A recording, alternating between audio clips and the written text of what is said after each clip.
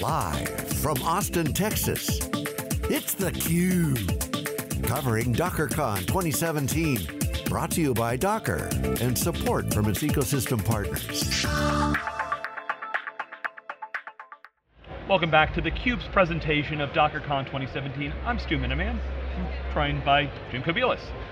Happy to have on the program, my next guest is Thibodeau, who is the Principal Product Manager with Veritas. Of course, we know Veritas on the Wikibon side, back Veritas before the Symantec acquisition and back out. So Chad, thanks so much for joining us. Thank you, thank you for having me. Tell us a little bit about kind of your role, what you do at Veritas.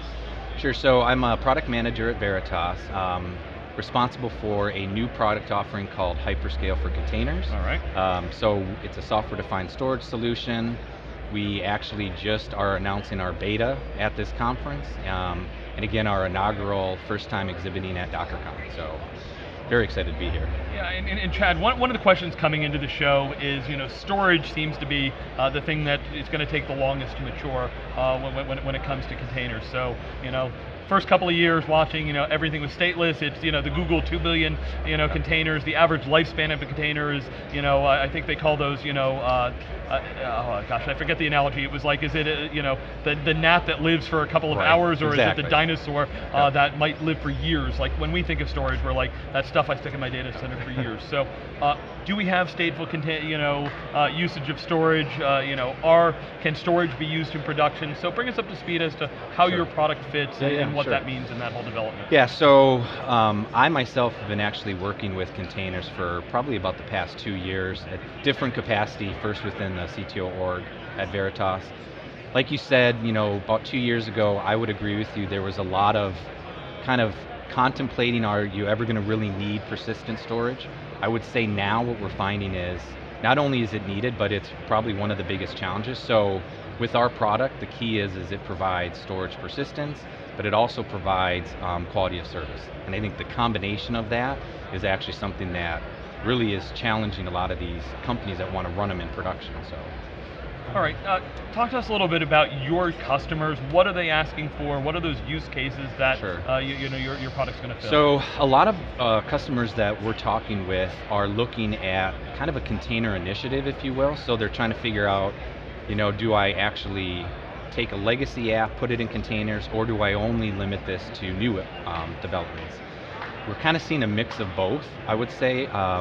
In terms of what they're talking about is they're facing the same challenges that a lot of people face with virtual machines, which is, how do I get that data protection for my container? Again, how do I get that guaranteed performance? And then I want to have a storage provider that I can actually trust because it's my data, right, at the end of the day. So we kind of feel like we fit all three of those bills.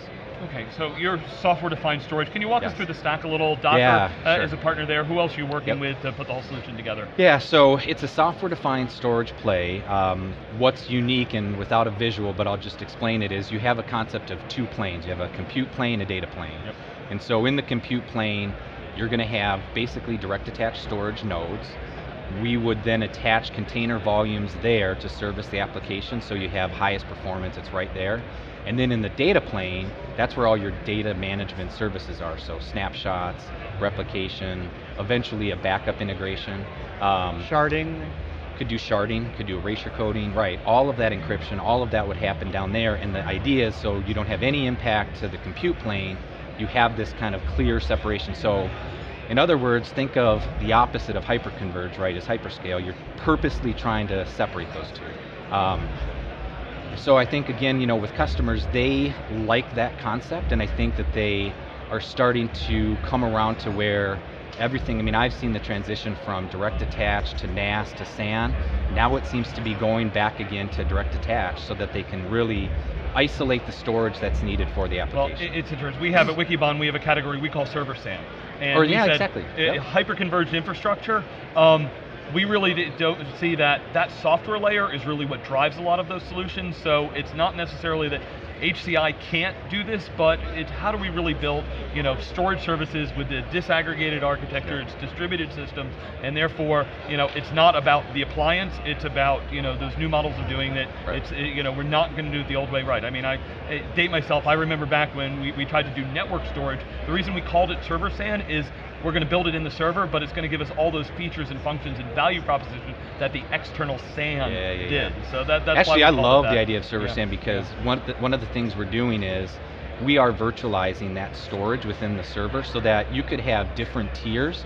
All of it gets virtualized. It's all now a logical, right, storage pool that you can use. So yeah, I like that term. Yeah, I mean, we thought about it from, the guy that lives with storage. What you say DAS, and that takes me back, 15, right. 20 years. Exactly. So we know that's not new. But when we start getting into the, some really cool new applications, whether you're talking some of the edge applications like IoT, talking about analytics and big data stuff that Jim loves, we need some of these more distributed architectures to be able to build. And how would you containerize it? By volumes, by storage drives, or whatever? Well, so when you say containerize, are you talking about storage? So for the storage, so at what level of atomicity or? Sure. So to be real clear, first, I think the other thing that's unique is this is completely delivered as container images. So the hyperscales for containers, it consists of basically like 5 different images, right? One is a plugin, one is I/O services, one is your RESTful API services, etc. So what we are then doing is we are basically provisioning container volumes that will get then attached or assigned to the container application. Does that make sense? Yeah. So you are installing us both on the compute nodes as well as on the data nodes. And that way, again, we kind of control both. So, and then between there's a network layer, right, that would be required to have the communication between them. So. Chad, anything with those kind of interesting use cases that you see is, what use cases are you starting with, and where do you see kind of this going in the future? Yeah, you ask a very interesting question because it's kind of like, I don't think there's a silver bullet. In other words, as I talk to customers and I talk to analysts and I go to conferences, I'm trying to find out the same thing, like is there, specific use cases that are better than others? What I can tell you is new applications, so whether you call them cloud native, whether you call them,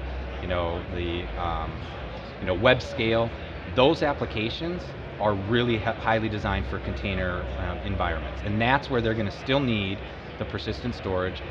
But on the flip side, we have customers that are actually taking legacy monolithic apps and they're sticking them in containers. And a great example for you to think of is, so you're familiar with Veritas, Net Backup, our product. We've containerized Net Backup. You can actually put the entire Net Backup into a container image.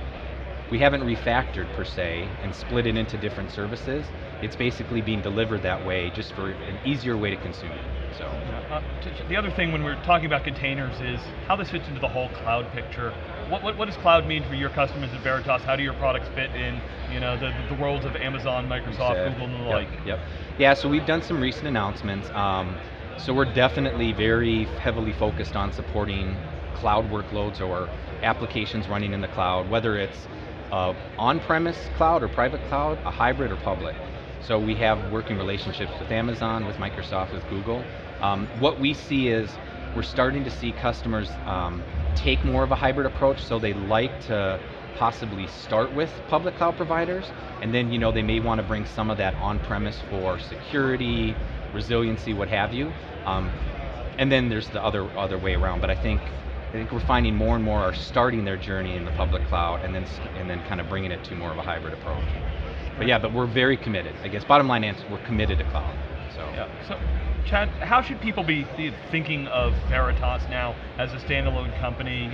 You're not one of the corporate spokespeople, but as people think, what do they tell you from a branding standpoint? Sure. I see the red shirts, I see the logo. Yep. It's something I've known for most of my career. Right. So we are repositioning ourselves as truly a data management company. So if you look at our portfolio of products, right, spans from backup to resiliency to archive to storage, all of that taking a 360 view. We're saying it's 360 data management. So we want to be really that single provider to the customer that manages all aspects of their data, whether it's again protection, resiliency, etc.